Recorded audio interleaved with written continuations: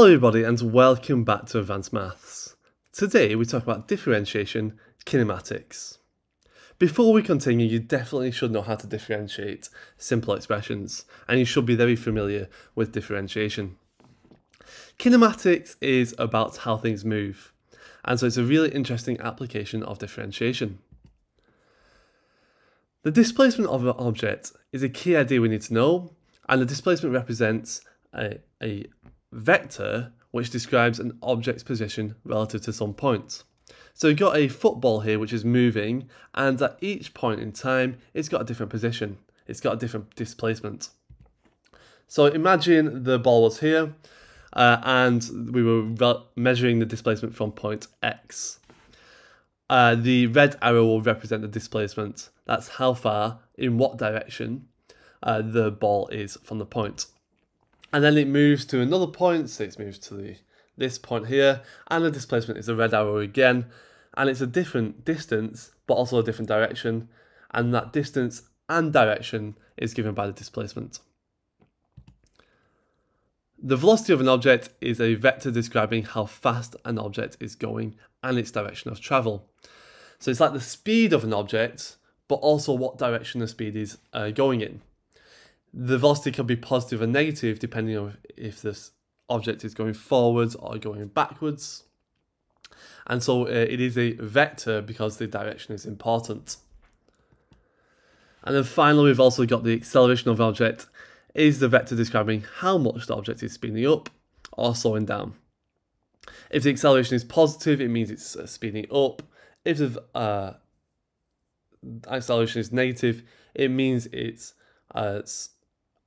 slowing down backwards. Okay, at each point in time the acceleration might be changing, and acceleration is a vector because acceleration does have a direction.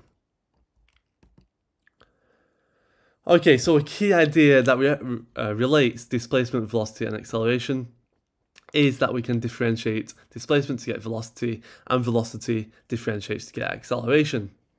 This is really important application of differentiation. So let's look at an example. Let's say s of t was 5t squared.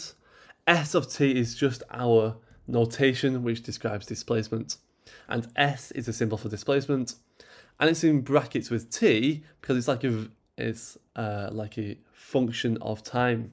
So it's written like it's using function notation. S of t is 5t squared. We can differentiate that to be v of t, which is 10t. So s of t differentiates to give the velocity. Again, you should know how to differentiate. So you should know that 5t squared differentiates to 10t. If we differentiate that again, we would get a of t is 10. Again, 10t differentiates to 10. So displacement differentiates to velocity, velocity differentiates to acceleration. We're going to look at an exam question now. So this is a typical GCSE, IGCSe exam question. Example, a particle is moving along a straight line. Point O lies on the straight line. The displacement of the particle at time t is given by the expression s of t is 2t cubed minus 4t squared plus 5, where s is measured in meters from O and t is the time in seconds. There's 5 questions here. I'm going to go through them one by one individually. So part A says, find the particle's initial distance from point O. And the word initial here means when the time is 0 seconds. Initial just means the start, so when time is 0. And so all we're going to do is substitute t equals 0 into this equation here. And again, we're using the s of t equation because it will talk about distance or displacement. So t is 0, so s of 0 is 2 to the power 0 cubed minus 4 times 0 squared plus 5. Those first two terms will be 0, so you will just get s of 0 is 5. You can do that in calculator if you prefer. And it will be 5 meters because displacement is measured in meters. And so you will need the units on the end. Remember to write 5 meters on the end. Question B says, find an expression for the velocity of the particle at time t. And so we have to remember that to find the velocity, we have to differentiate the displacement. So we take the displacement and we differentiate it. S of t is 2t cubed minus 4t squared plus 5. S of t differentiates to v of t. 2t cubed will differentiate by bringing the power down and taking 1 off the power. This would simplify to be 6t squared.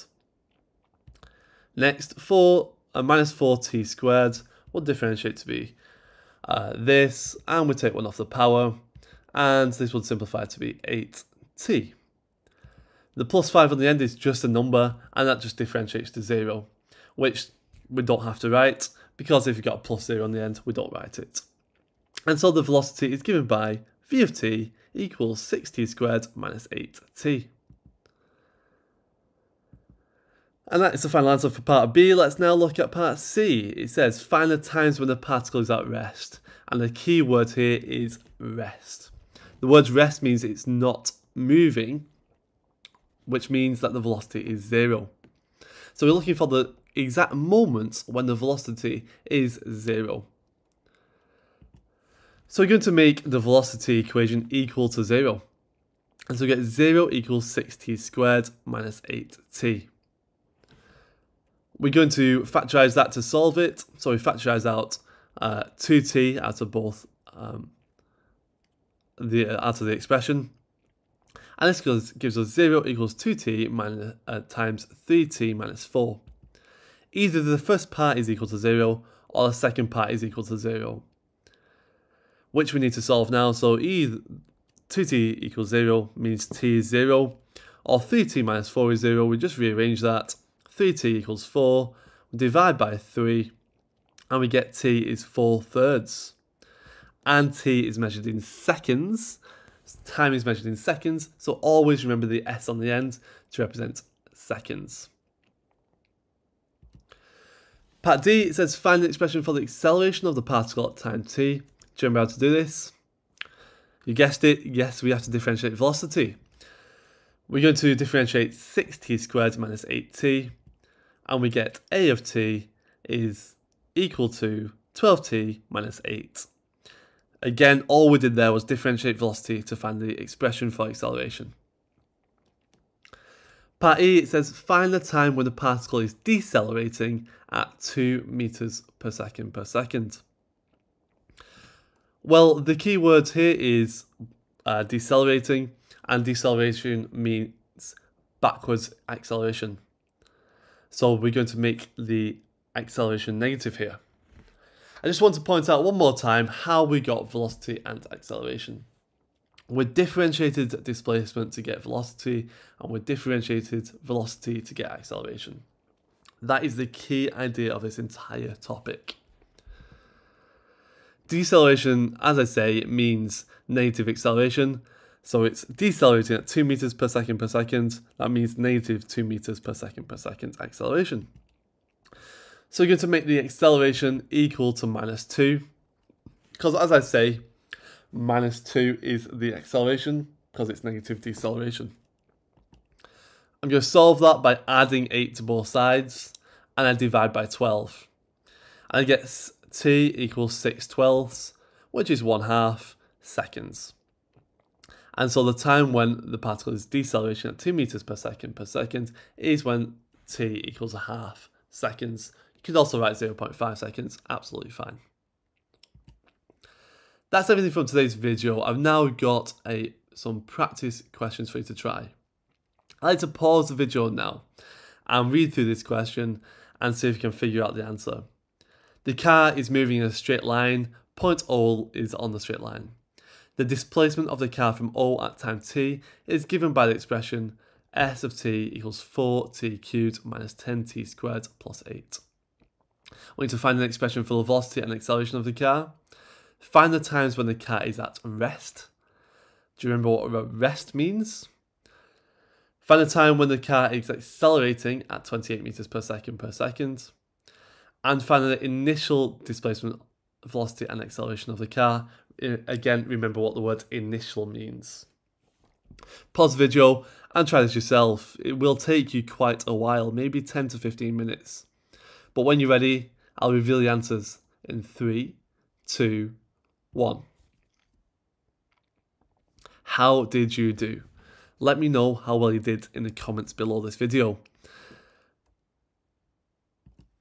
Thanks for watching this week's video from Advanced Maths. Remember to like and subscribe to support the channel and so you don't miss any future videos. If you enjoyed today's video, please share it with your friends. I'm sure they will enjoy some more revision practice. If you'd like to see more resources and revision resources, all of them free, go to advancedmaths.com for more free stuff. Thanks for watching and good luck in your exams.